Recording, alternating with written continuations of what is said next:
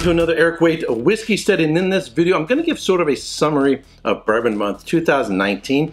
I will list all the bourbons that I reviewed during March 2019, 20 in all. Some of them were reviewed twice because some of them I did an uncorking during a live stream. I'll then cover the top 5 bourbons of Bourbon Month and mention some honorable mentions, some of that were really close that would have made my top 10 if I was doing a top 10, and as well as a few disappointments. I had some absolutely spectacular guests during the month. You know, if you don't do a YouTube channel, I don't think you really understand how challenging it can be to do everything it takes to create a video, to arrange live streams, all the technical difficulties, arranging schedules, editing, yada yada. There's really a lot of work that goes into it. So if there is a YouTube channel that you really enjoy, and you can tell they really put a lot of work into it, you know, give them a thumbs up, show them some love, because they are working really hard at it. Now, while I am talking about these bourbons, I'm gonna be sipping the Orphan Barrel Rhetoric, aged 22 years. This is one I opened up actually a couple of years ago, very early in my whiskey journey. I've already reviewed this. I was gonna do a re-review during Bourbon Month, March 2019, but I ran out of time. I have a few others that I haven't opened yet, but again, I didn't make it in time. I may review them later this year, or I may just hold on to them until Bourbon Month 2020. So you have something to look forward to. Alrighty, during this month, I also had some absolutely spectacular guests. I really appreciate them coming on. Let's stop, pause, and take a little whiff. Classic bourbon notes. Caramel corn, vanilla, cinnamon, little oakiness to it, slight cherried notes, nutmeg, vanilla on the palate.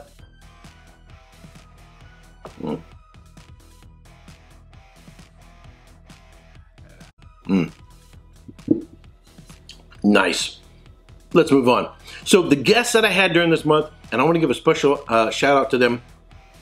First I had Jason, the mash and drum, and actually a couple days after this is posting, we'll be meeting up in Texas. In fact, at the end of this premiere, when this premieres, he'll be going on live, and I suspect Jason is even watching this now during the premiere and is in the chat room. If so, hey Jason. Anyway, so I really want to thank Jason for coming on. Jason, really knowledgeable about bourbons, and he's also not stuck, or I'm gonna say stuck, I want to be he doesn't just focus on bourbons. He's really quite broader than that as well. Really enjoyed having you on, brother, and looking forward to meeting you in person. Had Chris, Bourbon Insane, and I think I think Jason and I, and maybe a few others, have had some influence on him. He now seems to be drifting from the bourbon trail and heading over into Scotch. But really enjoying his channel as well, and it was great having him on. Kyle from Bourbon Blind. Brother, if you're watching this, I want to thank you very much, because you know, scheduling people to come on, and I had a couple other people that I had lined up, but because of schedule conflicts and so forth, it didn't quite work out. And that's just the way it goes. I try to plan everything in advance, but sometimes the last second or very late, someone has to drop out due to family, work, or whatever. And so Kyle, on sort of short notice, stepped up and joined me, and I really enjoyed doing a live stream with him. If you guys didn't see that, you're going to want to check that out. And I would have liked to spend more time with him, and hope to do something again with him in the future. I really enjoyed getting to know him. And then Scott from My Bourbon Journey, had a fantastic time with him, and he introduced me to an absolutely spectacular bourbon, which I'll be talking about in just a second here. And then finally, Chad from It's Bourbon Night came on. Sarah couldn't make it. She was tied up with work, but that was okay because Chad and I had a fantastic time. And he also, in terms of the bourbon he chose, he wanted to do was spectacular as well. I don't know, I'll talk about that in just a minute. So again, thumbs up to all my guests. Love y'all and thank you very much. All right, so 20 bourbons in roughly 30 days. Some of them reviewed sort of twice. So real heavy content in this month. I've never had done so many reviews in such a short period of time, other than Isla. That was quite Isla month. That was quite busy as well. All right, so we had the Booker's Kitchen Table 2018-04 Bullet Bourbon Barrel Strength Maker's Mark Private Select Elijah Craig Small Batch Barrel Proof Cask C917. Just right there in those first four are some heavy hitters right out the gate. There's some tough competition there. The Knob Creek Single Barrel Reserve, and that was a bottle that I actually brought back from Kentucky, and it has my name on it, and I put the thumbprint and all that. So that was absolutely fantastic. It was one I had saved for a special occasion. Then we had the Four Roses Single Barrel Kentucky Straight Bourbon Whiskey. This was from Warehouse RS, barrel number 54.5F. And that's 50% alcohol by volume or 100 proof. And then we had the Sonoma Bourbon Whiskey, so one here from California. A High West American Prairie Bourbon, that was from Utah. Then we had Jefferson's Ocean Aged Cask Strength Kentucky Straight Bourbon Whiskey, which did a second aging or finishing out at sea. Really interesting bourbon, had a lot of salty notes. So if you didn't see my review of that, you definitely want to check that out. That's actually a bourbon I'm now going to use as a blender to add a little bit of more interest to some other bourbons. Then we had the Wild Turkey Long Branch Small Batch Kentucky Straight Bourbon. In case you guys don't know, small batch is not a legal term. Anybody can call anything a small batch, just to let you know. But anyhow, that one was a surprise because it's only like 43 ABV. Matthew McConaughey is the man behind it. It's finished in a mesquite cask, which I think gives it an interesting profile. I really liked exploring a few finished bourbons this month, and even though it's a lower ABV, you know, it's not a big puncher, say like the Elijah Craig Barrel Proof. It still, I thought, was a high quality bourbon, an easy sipper, super silky, that was good on its own. So I think the fact that they gave it some interesting character to it with the mesquite is what makes it a real good value play. And I thought price-wise, it wasn't overpriced as well. All right, let's move on. Then we had the Few Bourbon Whiskey. This was from Illinois. That one had a high rye content. I thought it was very, very, very good, but a little youthful. You might want to check out my view on that if you like high rye bourbons. Then we had the Wild Turkey Master's Keep Revival Oloroso Sherry finished Kentucky Straight Bourbon Whiskey. That one I did an uncorking with Kyle. This is one he chose, and then I reviewed it again. That one, I'm going to save my comments. I'll come back to it and talk a little about that in just a minute. Then the W.L. Weller Special Reserve. That one, it's a good wheated bourbon, but the prices are going nuts. Some people are still able to get these at the $20, $22 range, maybe even under $30 range. But I paid like $40 for it, and just looking across the United States and what this thing's going for, we're talking up to $100, $150. And one of the themes I sort of talked a lot about during Bourbon Month, let's take a little sip, because we do get a little parched with so much talking, there's a sort of insanity around the United States, and the sort of course, in the secondary markets and sort of the fads, prices jumping up. But I noticed some particular regions tend to be a little more crazy with the prices, and I would say New York seems to be like the worst state for prices. But let's move on. The Blanton's Original Kentucky, a single barrel straight bourbon. Real pretty bottle. I thought it was a good classic profile for the bourbon. If I recall correctly, I think I paid around $60 for it. And that's where the competition is. It's a good quality bourbon, but there are a lot of similar bourbons or similar in profile or similar in quality, and yet for about 20 bucks less. And I think that was a real challenge with that one, but I liked it. The Colonel E.H. Taylor Small Batch Bourbon Whiskey. Really enjoyed it. If you can find it, I think it's a value play. Still around $40 to $50. And I'm keep your fingers crossed that that one doesn't go crazy and start jumping up, because it has the potential to. The Wild Turkey Rare Breed Proof Kentucky Straight Bourbon Whiskey. That was a little one that I brought back from Kentucky, along with this barrel head I've got here over my shoulder. Really enjoyed that one, and it's about 2/3 through the bottle, and it's been open for a couple years. And one of the things I noted in the review, if you haven't seen it, is how it's still fresh. There's a teensy-weensy bit of oxidization going over there, but it's not bad. It's fine. It's still good. And so one of the topics I covered in that video was how long whiskeys are good for once they've been opened. So you might want to check that video out if you haven't seen that one. The Willet Pot Still Bourbon Kentucky Straight Whiskey. Beautiful bottle, a decent bourbon, quality price ratio, it was good. It didn't wow me. I thought it was just okay. Is it more than just a pretty bottle?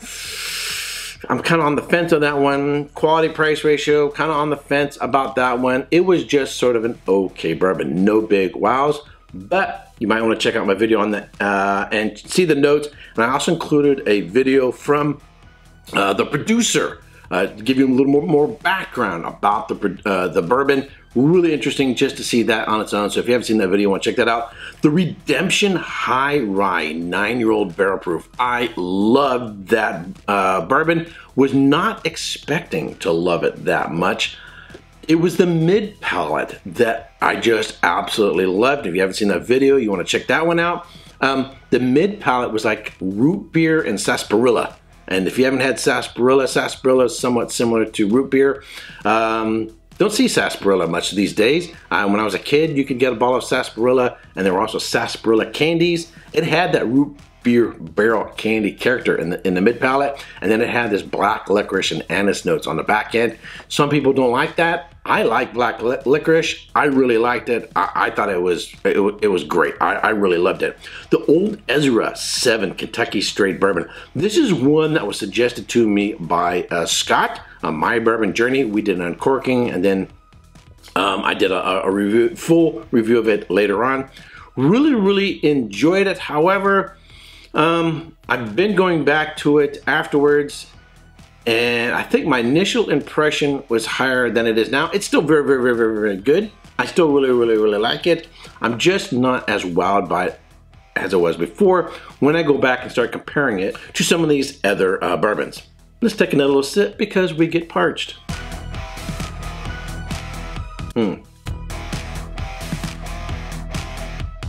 Nice. And then finally was the Joseph Magnus Straight Bourbon Whiskey. That one, wow. Absolutely love that one. And then of course, the very final one I did was the Weller Full Proof Bourbon Whiskey, which I posted that one on April 1st, April Fool's Day. And if you haven't seen that review, you might want to check that one out.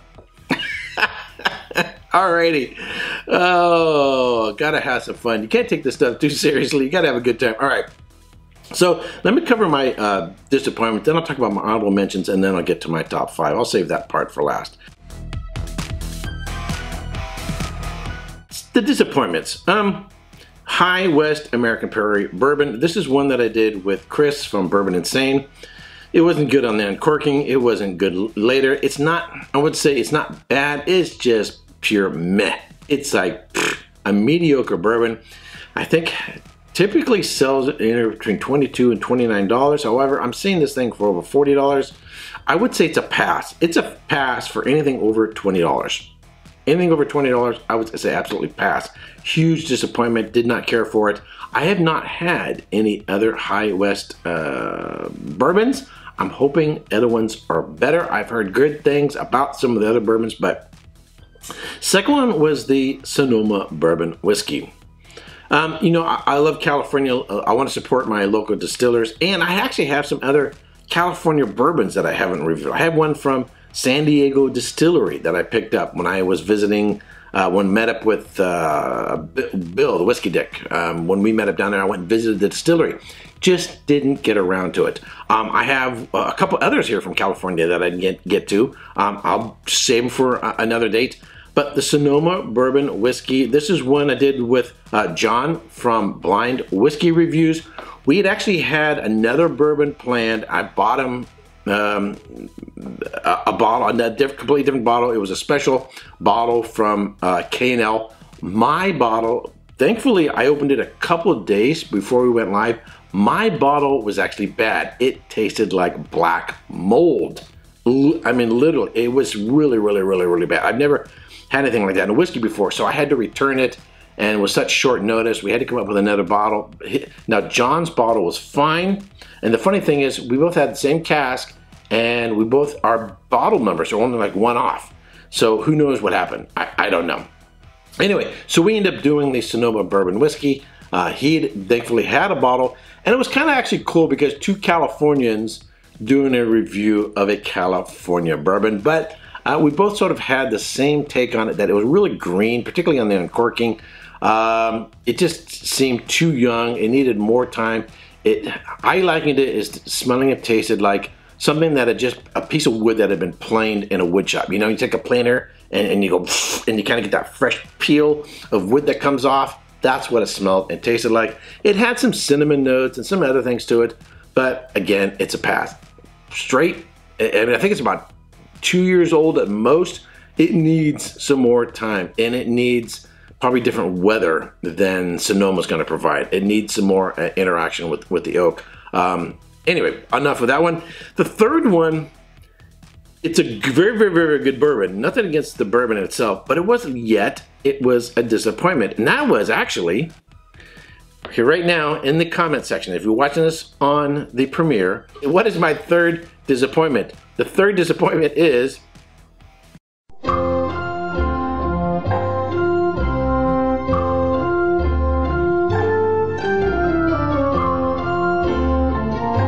Wild Turkey Mashers Keep Revival Oloroso Sherry Finished Kentucky Straight Bourbon Whiskey. Why was that a disappointment? Because it's $150 a bottle. Even on the re-review, I thought the sherry notes and the bourbon notes weren't harmonized. They were in conflict with each other. There wasn't a good transition. They just seemed like two whiskeys that were fighting with each other, and that's not absolutely necessary. You can do a sherry cask finished bourbon that works out really well, because I had one later on that was absolutely superb. Anyway, so my plan for that, it's a beautiful bottle, beautiful box. My plan for that one is to actually come back to it in a year. Let's see what happens with that bottle as it's had some more time, and see if it opens up. I may even, take a little bit of nip of it between now and say March 2020, or whenever I decide to do Bourbon Month. I may try it between now and then, but let's give it a year and see if it opens up. Let's see if it becomes much more integrated and develops better. But I'll do a re-review next year. We'll see how that goes. Alrighty. So again, not a bad bourbon, just not worth 150 bucks. I wouldn't pay over $100 for that. All right, now the moment y'all have been waiting for, which is the top 5. Maker's Mark Private Select, number 5. Maker's Mark Private Select. Wheated bourbons, because they don't have a little bit of rye in it, are a little bit challenged, or they don't have as much rye in it, are a little bit challenged to come with some character that other bourbons can have. by turning up the spice notes in the mash bill. But what Maker's Mark does that's absolutely brilliant is uses interstaves, and they have a recipe of various interstaves that can provide different notes. And the result is, with these 5 different potential combinations of interstaves inside, is they have like 1,000 different bourbons that you can have through the process. So it's the same basic bourbon as the Maker's 46, and then they just get an extra oomph through the staves. And you can get completely different bottles from completely different retail stores, because stores such as the local store where I bought, that was one I brought back from Kentucky, but my local store here has one that uses the mocha staves, so it has more heavier mocha character to it. The one that I reviewed actually had more the Maker's 46, the 46 staves. Anyway, so 2 different people with 2 different bottles of the Private Select can have completely 2 different bourbons, different characters to them based on the interstaves. And that was absolutely fantastic. In fact, the funny thing is the spice notes, not the fruit and all that, but just the spice notes actually reminded me a little bit of the Compass Box Spice Tree or Extravaganza. And coincidentally, John Glazer originally, that was the same thing he did. He used these interstaves to provide extra staves. Turned out he got his hand slapped by the Scotch authorities, so he couldn't keep doing that. But anyway, so number 5, Maker's Mark Private Select. Alrighty, so coming at number 4 is the Knob Creek Single Barrel Reserve Kentucky Straight Bourbon Whiskey. That's also a bottle that you can get special bottlings from your local store, and the quality price ratio tends to be really high. They keep them reasonably priced. So mine I actually picked up from the distillery, but local stores here are selling them special bottlings that were just for them. However, I have heard, I've not seen this in writing confirmed, I have heard that's actually going to go on hold for a while due to the popularity of the bourbon and stock running low. So if you can get a Knob Creek Single Barrel Reserve at your local store and you haven't had one and you can get them under $50, I would highly recommend grabbing one because when they aren't available, or when they're not releasing any new ones, you know what's going to happen to the price. Prices are going to go up. People are going to be grabbing them. So if you can grab one now, I highly recommend it. All right, coming at number 3 is Booker's Kitchen Table 2018-04. This one, I was less than impressed on the uncorking. To me, the wood seemed overbearing on this one. However, once it got past the shoulder, it really opened up and it really became absolutely fantastic, and that's when it went onto my top 5 list. I know Bill, the Whiskey Deck, Booker Bill, these are some of his favorites, and I was kind of like, Bill, I don't know what you see in this, but can't judge a whiskey by neck pour. You got to give it a little bit of time. Some are absolutely fantastic coming out of the neck, and some not so much. Coming in at number 2. Coming at number 2 is the Elijah Craig Small Batch Barrel Proof Cask C917. I'm betting that some people thought that this would be my number 1 for the month. However, this came in at number 2, and I think some people are also going to contest this when I say what my number 1 is. Elijah Craig Small Batch Barrel Proof. I am hoping that this remains true to its character, that it never goes the way of the fads and the crazy high prices that bourbons are going. Jason C says he can get them about 50. I paid 70. I've seen them at 60. They are still somewhat readily available. They have the highest quality price ratio of any bourbon. They're absolutely fantastic. I may have first tasted it when I visited Heaven Hill. I can't really remember. I think I did, But the first memorable experience I had with it when I met it with Scott and Bart at the Scotch Testimony's 5th anniversary.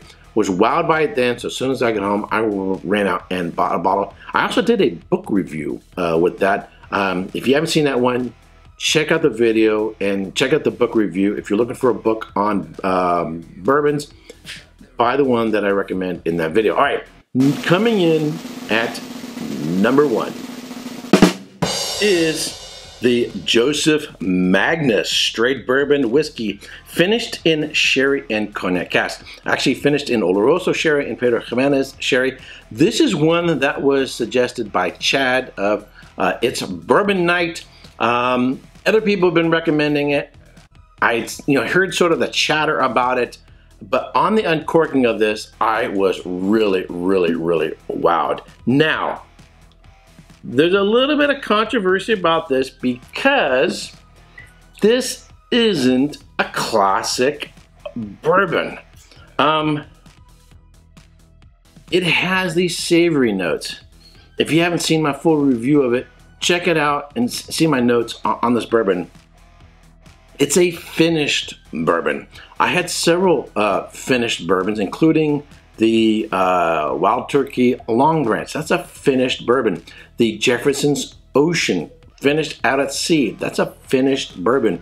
I had another bourbon which I didn't get to during Bourbon Month, and that was a port cask finished bourbon. So, if you haven't seen my video on this, my full notes, check it out.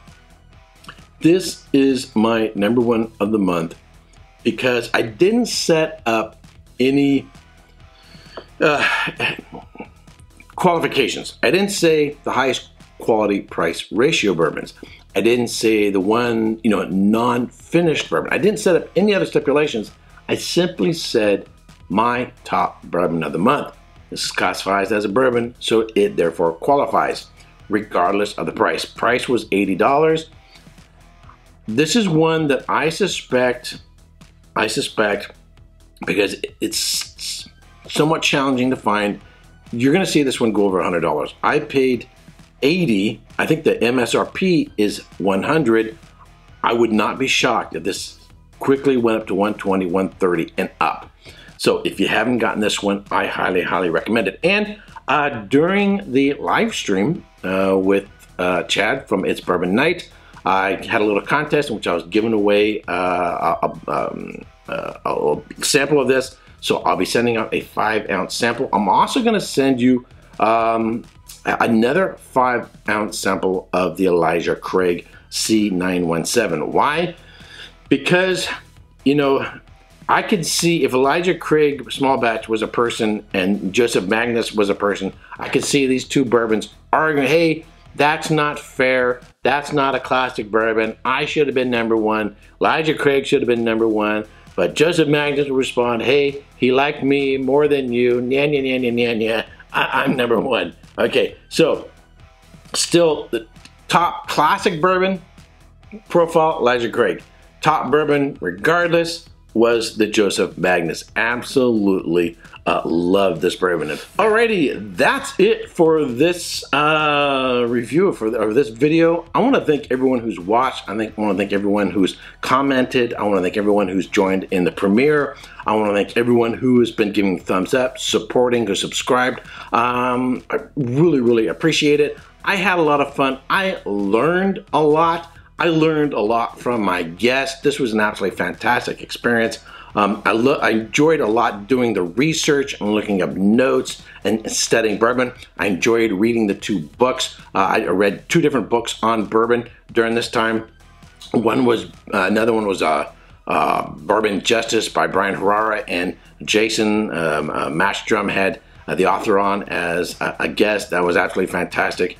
Really enjoyed it, and I look forward to getting back into bourbon. However, time to move on. I'm going to be doing some Texas whiskeys coming up next.